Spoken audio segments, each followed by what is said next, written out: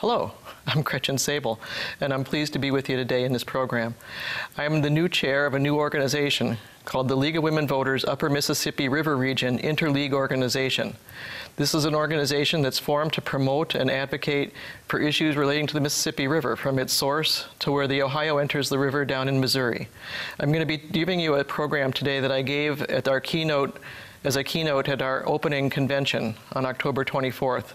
The title of this is Launching Our ILO, Protecting Our River, bringing the passion of Carrie Chapman Catt to the League of Women Voters' newest interleague organization. I'm going to be talking about a number of things, League, how League works, and also how the river works. So I hope you'll enjoy it. In the spirit of the women's suffrage movement came a great idea, that a nonpartisan civic organization could promote active and informed citizen participation in government at all levels. The League of Women Voters was founded on that idea on February 14, 1920, 6 months before the 19th Amendment, which gave women the right to vote, was officially ratified.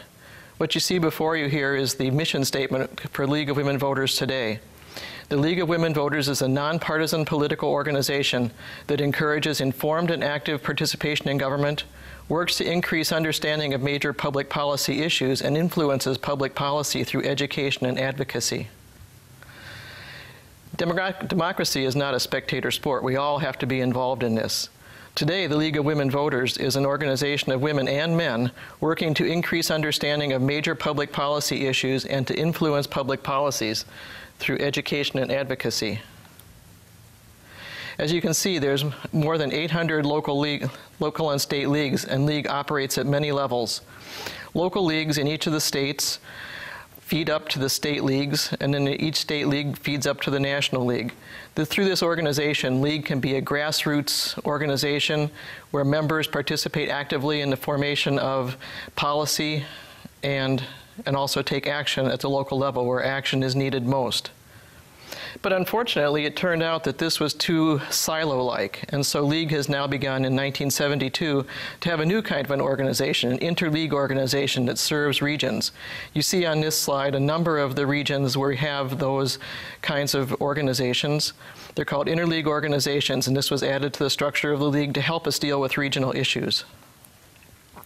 One such interleague organization is the Lake Michigan Region ILO, which works primarily on natural resource issues. It coordinates the efforts of 46 local leagues in the states bordering Lake Michigan, which are Wisconsin, Illinois, Michigan, and Indiana. You can see them there in the graphic. In 2013, the Lake Michigan ILO received a grant from the Illinois Coastal Grants Program to promote the ILO's environmental education program, Stormwater from the Ground Up. You can see in this picture the governor giving a grant to the League of Women Voters in a big event. So the Stormwater from the Ground Up program is a program geared at teaching people or helping people understand the issues and the opportunities around stormwater. The League observed that most people didn't understand how stormwater is collected and where it goes, and so the ILO developed this program to emphasize what individuals, communities, and regions can do to prevent and alleviate contamination and flooding. Over on the other side of Illinois, in Joe Daviess County, which is Galena, Illinois, and in Dubuque, Iowa, those areas don't border Lake Michigan, but stormwater is also a problem there. And so leagues in that area, when hearing about what was going on in the Lake Michigan ILO, began to talk and think about what they could do to bring a program like that to their communities. So sitting around the dinner table where most good ideas happen, they recognized the idea of this interleague cooperation. And so the boards of the Dubuque and Joe Daviess County and Cedar Rapids and La Crosse leagues began to meet and develop an Upper Mississippi Region ILO to deal with Mississippi River region issues. And so was born the LWV Upper Mississippi River Region ILO. Our formal incorporation was launched at this October 24th meeting, so fairly recently, and actually we're still in the processes of becoming a legal organization, going through all the steps there, but we are here now, and we're going to be, you'll see more of us as time goes on. With this ILO, even before the formation started, they participated with other groups to get a grant to work on education. So this can show an example of the kind of work we'll be doing. The grant application was with the U.S. Natural Resource Conservation Service, and local leagues are contributing an education component to the project. The project is called the Regional Conservation Partnership Program. Some of the things that League was active in was education of youth. You can see here a number of different events where League members were teaching stream water monitoring, talking about surface water and how surface water works, and educating on stormwater as well. They also they have a program of stream and spring monitoring that's still ongoing. They put on a forum where they held discussion on different water quality issues, which was a good way for people to kind of talk about things and understand things more, and we'll be doing some of those meetings. And they also participated in well sealing efforts. This is a well in Illinois, and you can see that the fellow is pouring clay down the well there to seal the bore so that surface contamination doesn't affect groundwater, which is another very important thing. Through efforts like this, we can also make our voices heard. By joining together, we're much stronger than we are singly, and we can affect things that travel up and down the river. So let's take a look at the river and the people and others who live here. The upper Mississippi River flows about 1,300 miles from Lake Itasca in northern Minnesota to the confluence with the Ohio River at the southern tip of Illinois, and constitutes over half the length of the Mississippi River. In a recently released study of the economic impacts of this river valley, the study was done, I should say, was by the U.S. Fish and Wildlife Service, the Upper Mississippi River Basin Association, and the Nature Conservancy. This study looked at 60 counties directly bordering the river. And what they found was in these 60 counties in 1 year, there was more than $253 billion worth of economic activity, more than 755,000 jobs. The key jobs are in manufacturing, tourism, and agriculture, and I'll talk a little bit more about those. Tourism and outdoor recreation alone support more than 300,000 jobs. So you can see for all those things, water quality is important and also water quantity, and so making sure that we take a good job of managing this river is important. Looking at agriculture, you can see here that there's a large amount of the soybeans grown in the United States is here in the Mississippi Basin. Agriculture is a major element of the region's economy, and there's a lot of exports that come here. This map shows the 2010 soybean acres. As you can see, most of them are in the Mississippi Valley. This is the corn acres here. Corn acres, similarly, are also in this watershed, and so you can see that agriculture is a very important land use in our watershed. In 2000, barges transported 122 million tons of commodities on the upper Mississippi, over half of which were grain for world export. About half the nation's grain travels the upper Mississippi to exit at the Gulf of Mexico and head out. There's 12 major tributaries to the upper Mississippi, including the Minnesota River, the Missouri, the Illinois, the Wisconsin, and Iowa rivers. The basin has 30,700 miles of streams. All the small blue lines in this map represent streams that bring water from the land to the Mississippi. 30,700 miles of streams is an incredible network, an incredible circulatory system bringing water to the river. Let's look at the river a little bit now. This is a familiar picture to Minnesotans. This is the headwaters of the Mississippi at Lake Itasca. You can see here that the river starts at just 1,475 feet of elevation above the ocean. So there's not a lot of drop in this river as it travels all its thousands of miles, 2,552 miles to the Gulf of Mexico. The river is flowing out to the right. That's the little footbridge you walk across there. And the river maintains a trim figure as it travels through the Twin Cities. It goes through northern Minnesota forests and central Minnesota farmlands and the Twin Cities, where it hits Lake Pepin and becomes a big, wide stream with wide high bluffs on either side. Further south, the river valley includes extensive backwaters and wetlands that are home to all kinds of wildlife and people. Eventually, by the time the river gets to St. Louis, the floodplain is more than 50 miles wide, and it's an immense river, much different than it started at Lake Itasca. So many people and things take advantage of this river. You can see that there's 18 national wildlife refuges along the upper Mississippi with almost 300,000 acres of national refuge. There's also a number of state refuges, local parks, private preserves, all kinds of things along here that help to keep nature natural. The Mississippi forms a ribbon of critical habitat for all kinds of wildlife. It's also important for recreation. There's more than 500 boat access points like this between Lake Itasca and Cape Girardeau, Missouri, where people can get out and recreate on the water. I found this picture online. It shows, for Mississippi River Rentals out of La Crosse, and you can see here from the advertisement, it's a highly developed recreation industry on the Mississippi that's important both economically and for people's health and well-being. And of course, the river supports all kinds of creatures as well. More than 127 kinds of fish, 30 species of freshwater mussels. It's vital for all these things. Looking at the birds, nearly 300 species of birds migrate through the river valley in the spring and fall. The Mississippi River Flyway is used by more than 40% of the migratory waterfowl in the U.S. People use the water. More than 7 billion gallons of water are withdrawn from surface water sources every day in the 60 counties that border the navigable upper Mississippi. More than 80% of this water is used as cooling water for energy production and is therefore returned to the streams and the rivers. There's 29 power plants that use water from the 1,300-mile-long upper Mississippi. And between St. Cloud and Cape Girardeau, the upper Mississippi provides water to 23 public water supply servers, serving a population of more than 2.8 million people. So these people withdraw water from the river, consume it, and then they return it. 278 facilities discharge wastewater to the upper Mississippi as well, including industrial facilities and municipal sewage treatment plants like the one in this picture. This is the plant at Hastings, Minnesota. We have a lot of people that live in this basin as well. When you think about it, most of the people in this basin live in urban areas, including Minneapolis, St. Paul, St. Louis, Missouri, Chicago, Illinois, the Quad Cities, La Crosse, Wisconsin, Peoria, Illinois. This slide shows a recreational trip sponsored by the Friends of the Mississippi River, and where people kayak the length of the Twin Cities basin.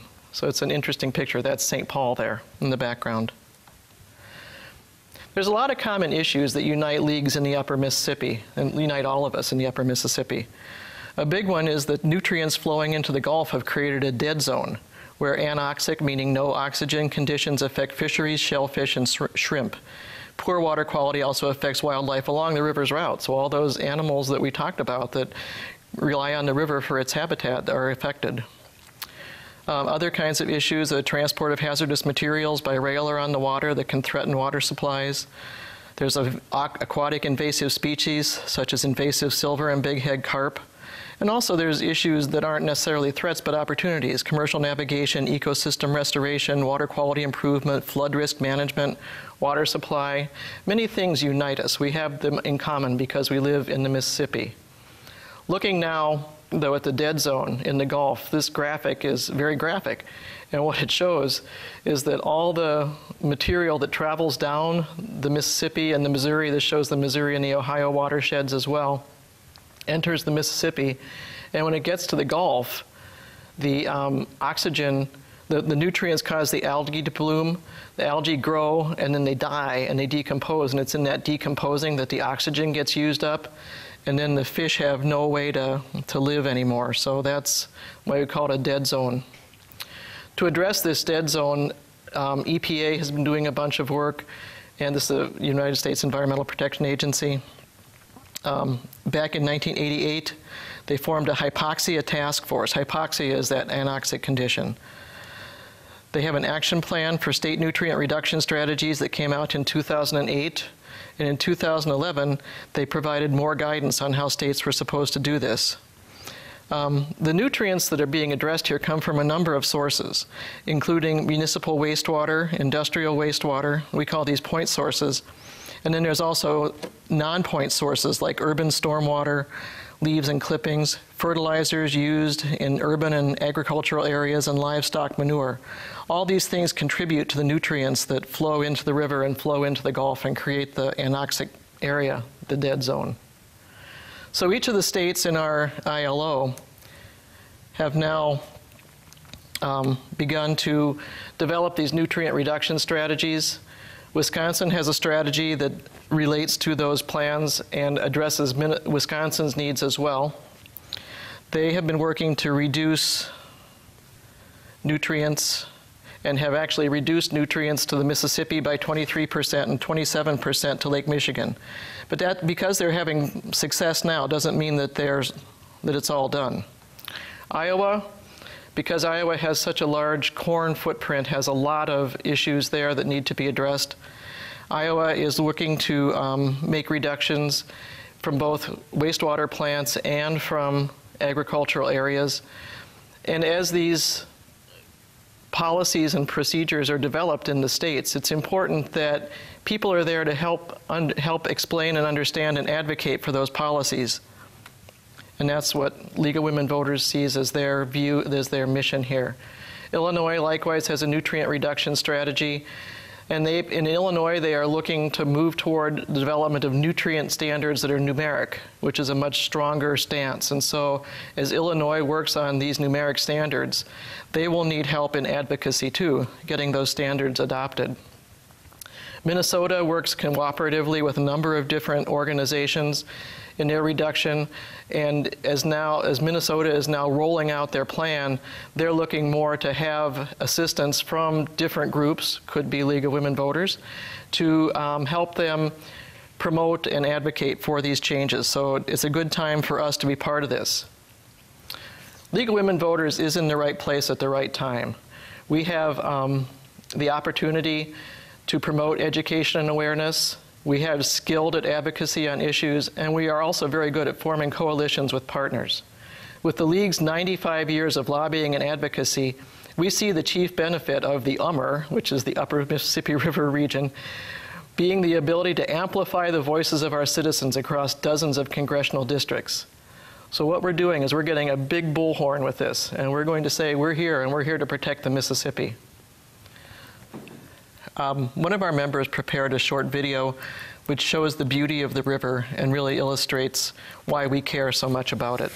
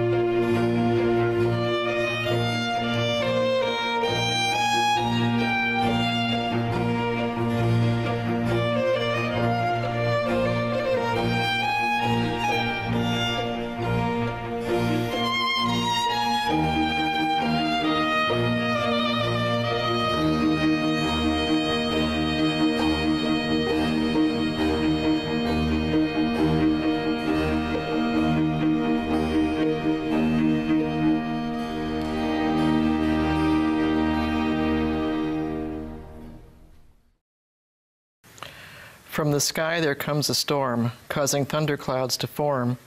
Lightning flashes like the sun and rain falls down on everyone, making puddles for the toads and clearing up our dirty roads. From the land the water flows and the Mississippi grows, Its water flowing from the earth. How do we know the river's worth? At river's edge we watch the stream and hear the stories waters dream, passing through the gills of fish, then cleaned and piped to wash our dish. Sacred, common, safe to drink, what is flowing in our sink? Symbolic of our own return, please speak a word for water's worth. So, if you're interested in our work, we're a new organization, like I said, and we're just starting to develop our social media presence, so I can't say yet like us on Facebook, but soon we will be. For now, you can find us on the League of Women Voters Minnesota website by Googling LWVMN Upper Mississippi River Region Interleague Organization. Kind of long, but that's our name. And we will put links there to how to reach us in other ways soon. We'd love to hear from you, certainly if you're interested, if your organization in working on the river or in working with us in League. We would love to hear from you. Thank you very much, and thank you to QCTV for filming this. I appreciate that help as well.